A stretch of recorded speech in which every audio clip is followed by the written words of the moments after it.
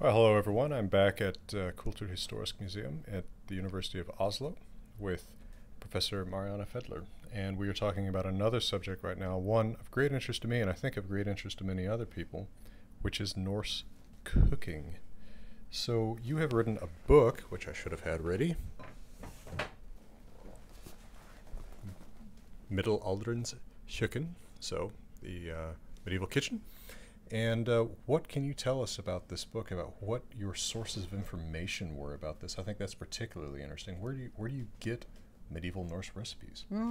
I have had so much fun with that book because you have a lot of different sources, both archaeological sources and written sources about medieval cooking. And especially interesting is some handwritten manuscripts from the 14th century and early 15th century with recipes. But I have also experimented with a lot of archaeological sources like remnants of food we have found inside pots. So we have analyzed them and found a lot of different ingredients. And the written sources and the archaeological sources are in some ways similar because none of them tell us how much we should use of each ingredients and how we should make the dish. Mm-hmm. So I needed to experiment a lot. I noticed that in reading the medieval, the manuscript recipes, that it was typically take whatever, where we would say take 2 tablespoons or take 5 cups or something. It says just take the item, take whatever it is, butter, what have you, without telling you how much. You said that you had experimented with that sometimes, and it took a while to get the quantities correct. Yes. So I have tried to make recipes that everyone can use, and also to pick recipes with ingredients that is possible to get hold of in a normal store in Norway. Are there some ingredients that are difficult to get in a normal store? Oh, well, yes. Some like a long pepper, for example. Have you heard about that? Long pepper? Long pepper. It's a special kind of pepper that is, like the name says, long. A lot of different peppercorns sitting on a long row, and it's different flavor, different aroma from black pepper that we normally use today. Where is it grown? In Asia, and also I think you can grow it some parts of the Eastern Mediterranean. But it's we don't use it anymore in at least in Scandinavian kitchen. So that is a bit difficult to get hold on. But otherwise, in the medieval recipes, there are lots of spices like cinnamon and cardamom and saffron and stuff that we use in traditionally use in the Scandinavian kitchen or the Norwegian kitchen for Christmas cakes, for example. But in the medieval recipes, they use those kind of spices for fish dishes and meat dishes in a similar way that you can find in the kitchen from some Arabic countries and from the Middle East in general. I found that really interesting, what you said about how the culinary tradition, it looks like it's not very continuous, right? It does not seem very similar to traditional Scandinavian cooking today. No, that's totally right. We have in a kind of dip in the use of that kind of spices. Let's say somewhere between the late 16th and the early 17th century, something like that. And actually we don't know very much about that. What happens in that time? Sure. And I would love to look deeper into that. But so far, I've been looking into the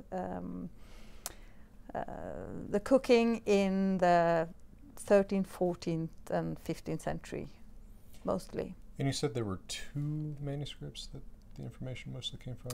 One was in Ireland? Yes, there are 2 manuscripts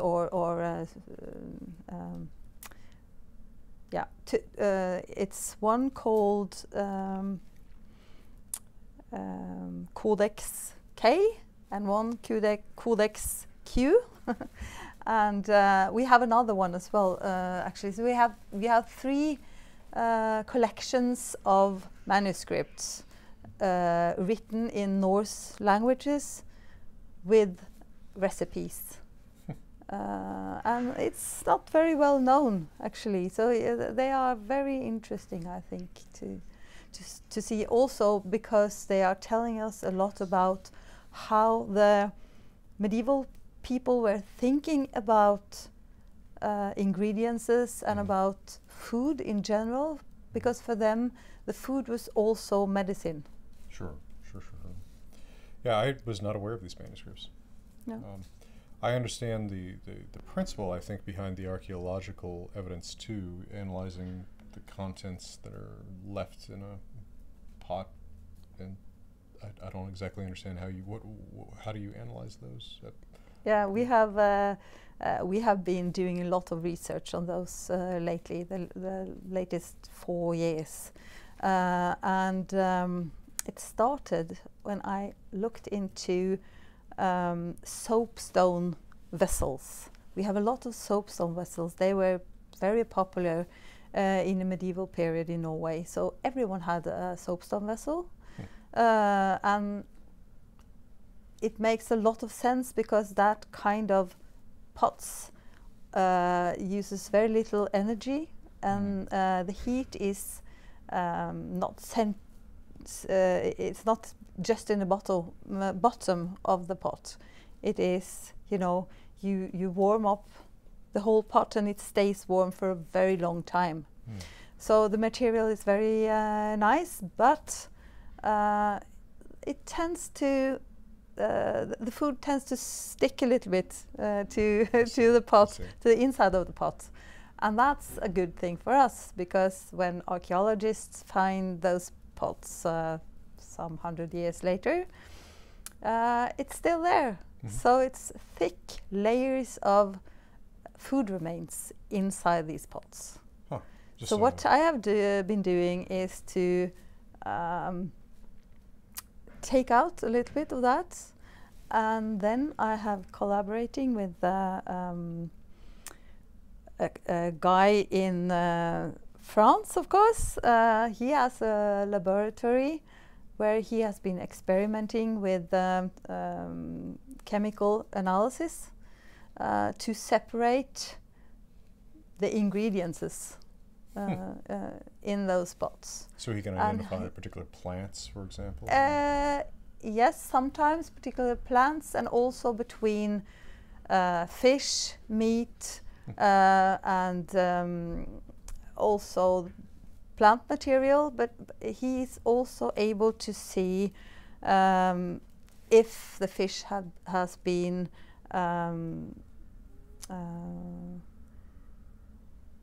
what's the name? If they have been salting the fish, and also if they have been fermenting grapes, for example. So in a lot of these pots I have found a combination of processed fish and fermented grapes. And that is really, really interesting, because I was thinking of these pots as porridge pots originally. So that was a great experience to see. And Nicolas Garnier, that's the guy's name, running the lab. He has been really good at developing new methods for us. When you mention porridge, I do think as you said earlier, that's often the stereotyped image that people have of medieval food. But apparently there is a fair amount of variety, at least in a privileged enough person's kitchen. Yeah. Is that what we should be thinking of this as sort of a, probably not your poorest person's kitchen, which is probably a little bit simpler, but kind of a upper middle class, if you will. Absolutely. Norse person's kitchen. Yeah, and that's easy to see from the recipes, Norse recipes as well, because that's a posh kitchen. Sure, because wine spices at this time was really, really expensive. Sure. Yeah, so if you should buy pepper, or if you should buy things like cinnamon and saffron, that was really, really expensive. But it gets cheaper along the way. So it was much more expensive in the 12th century than in the 15th century. Sure. Well, trade routes growing and a greater volume of trade, sure, over time. Yes. That makes sense. Yeah. And this is the period, of course, when the Hansa network developed in all over Europe. Sure. Have you made all of the recipes in the book? Yes, I have. I have had to experiment a lot, and sometimes my family liked it. Sometimes they didn't like it at all. Seems natural. Yeah. What was your favorite or your family's favorite? They like different stuff, but I have one recipe with sort of fried pasta and cheese, and everyone likes that one. So I would recommend that, and it's easy to make actually, because you just make a dough of egg and flour, and then you take slices of good hard cheese. Yeah, that's the one. And you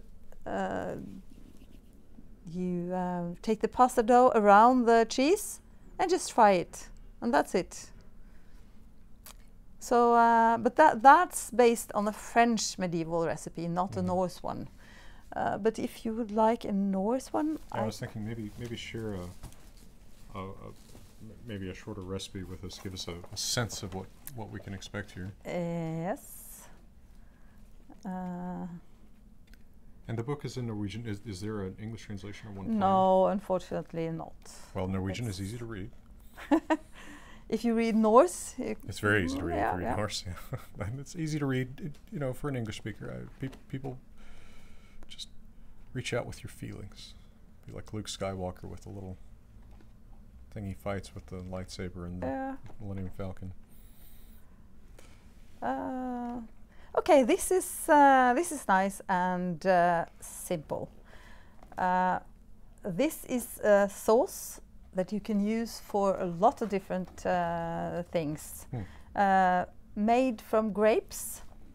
And here you have the original. Maybe you can read it. Oh, with a little bit of Latin even. De salso ad carnes recentas apt. In passende saus, stekte kjøtt. This is so close. This is also part of what was interesting to me about these manuscripts. This feels more like I'm reading Norwegian than Old Norse, right? Klufløk skal man støte med vinbær og salt. Den salsa godt en dag til gås og grønt flesk og kjøtt. I mean, I'm not even bouncing back and forth between like an Old Norse and a Norwegian reading. Yeah, but it's quite simple. So you take grapes and crush them with salt, and basically, and then you can use hvitløk, garlic. So it's just grapes, salt, and garlic. Crush it together. That's your sauce, and it's very good. Also, you can put it in stews and have it as a side sauce for things. And in the recipe, it says it is good for one day. Uh-huh. But if you have today you have a refrigerator, so then you can keep it for a little bit longer. I like that it specifies that it's good for goose. Yeah. What is green meat? What grøntflæsk? Grøntflæsk. I think it means salted pork meat. Huh. Okay. Yeah. Well, we're not cooking Kermit the Frog anymore. No. And yeah, good for goose. Yeah. Pork and beef, I guess. Yes, and beef. So I also have a recipe where I use it in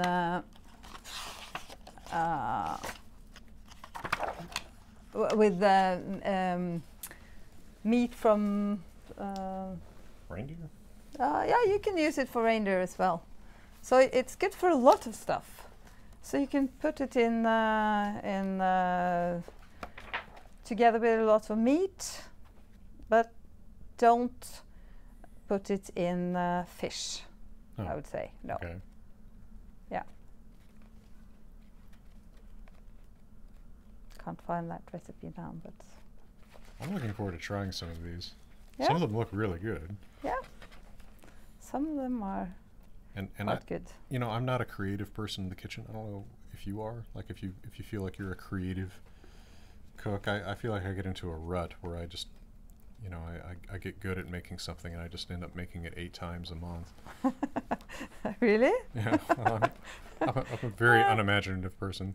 Yeah, I don't know if it's that or if it's you have to get confident in yourself, and then I think you can try to experiment with the recipe.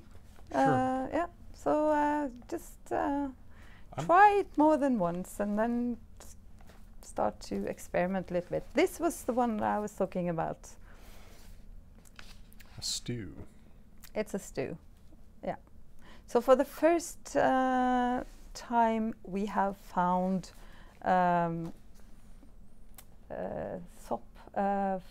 mushrooms from the Middle Ages through Nicolas Garnier's analysis. So we found mushrooms for the first time in one of these pots. Very interesting. Is it a specific kind of mushroom that it requires? He can't tell us what kind of mushrooms it is. Just that it's mushrooms. Huh. Mm. Interesting. This looks good. Yeah, this is good. Can I share the? Oops, excuse me. Can I share the details of one or two? Absolutely. So we need, let's see, 1 kilogram of probably rye bread. Oh no, that's not bread. I don't have my reading glasses on. That's okay.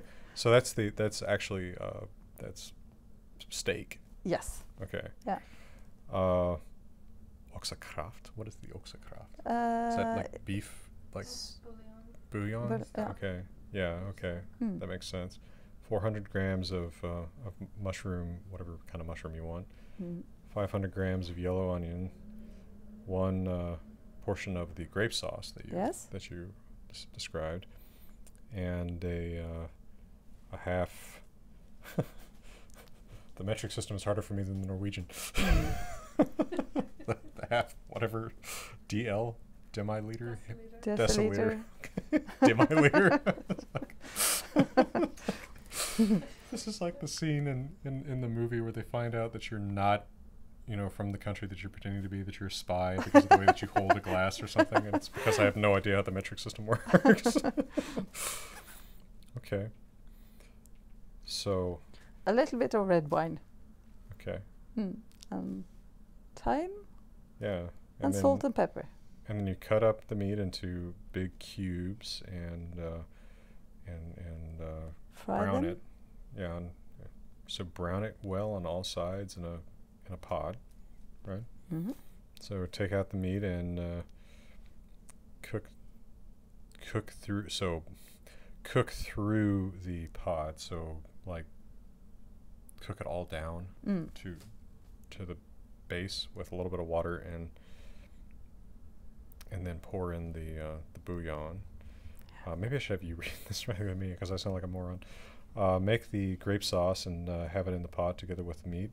Cook that down, right? Cut the onion into boats. Slices? Big Yeah. slices, I Oh. guess, chunky Yeah. slices. I didn't know the phrase for that was boats. It's kind of cool. Mm. And put it in the pot. Add salt, pepper, and thyme to taste. Lock it. And Cover. Cover put it the up. cover on. Yeah. Put the cover on and let it all boil. Boil for about an hour, right? Yeah. So then clean the mushrooms and cut them into big bites. Have the mushroom in the pot and cook it for 20 or 30 minutes or until the meat is completely cooked, right? Completely edibly cooked. Serve with thick sourdough bread. Yep. Well, that was also a brief demonstration that I can, in fact, read Norwegian. Absolutely, you're good. Not that I think that was in question, but it's probably the first time I've read a cookbook in Norwegian. Yeah. This is, I want to try this. Yeah. It sounds great. Yeah, actually. it's good. Uh, I think it's good. And the sourdough bread is not for you, but for many other I suppose people. so. It's also nice to know that in this period it's the sourdough bread came to Norway in the 14th century probably. And it came with the Hansa from the German area, because you need gluten to make a sourdough bread. If you're not a gluten-free millennial like me. Yeah. What kind of bread were they making before that? Was it mostly rye bread? Flat bread? No, the rye is coming at this time. The rye has gluten in it.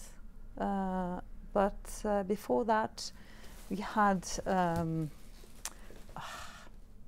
I don't know what it's called in English, big Oh, barley. barley Yeah. and havre, oats. Yeah. Yeah. Huh. Okay. And that has very little gluten in it. So you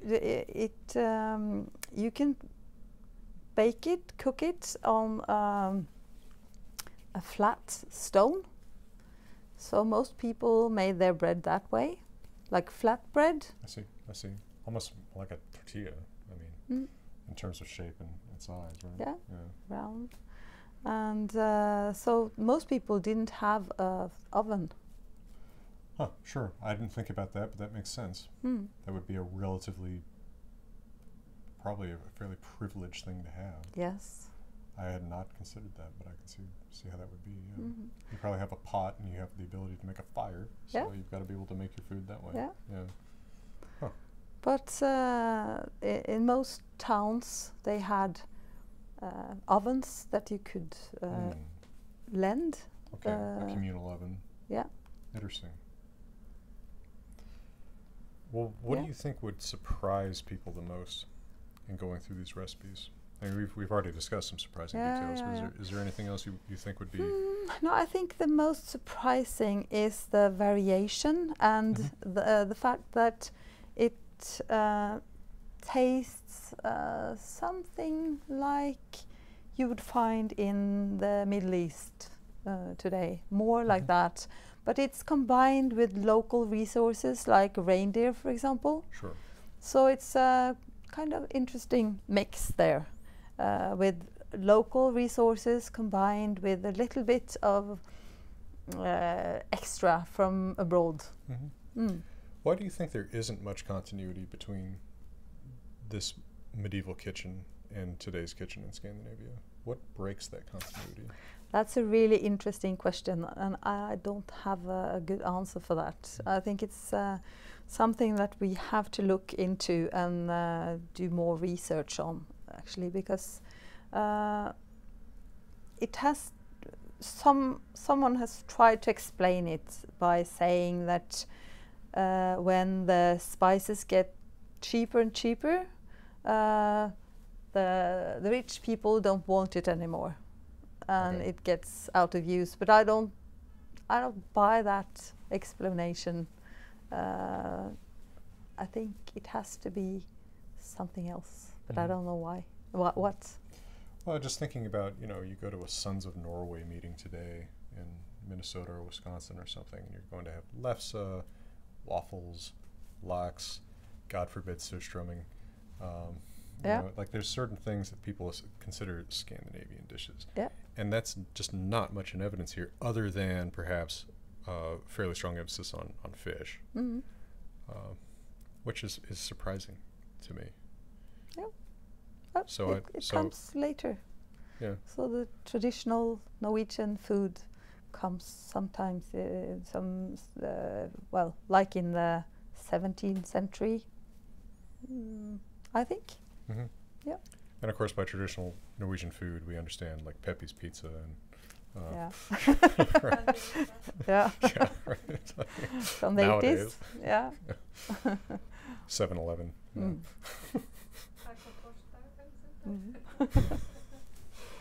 Yeah. Well, thank you very much for talking about this with me, and I am extremely interested in this book, The Medieval Kitchen by Professor Marianne Vedeler, and I recommend you check it out. It's from Spartacus Publishing. Yep. So there should be a way to get it in North America even. Maybe at least through like an antiquariat. Yeah. I get a lot of books, pro tip, I get a lot of books from Scandinavia from antiquariat.no. Mhm. Used bookstores, and kind of a network of used bookstores in Norway where you can order a lot of books and use an American credit card, which is an important thing with those websites. So maybe a possibility. But thank you again for your time, for your expertise, and from beautiful Oslo. We're wishing you all the best. Thank you.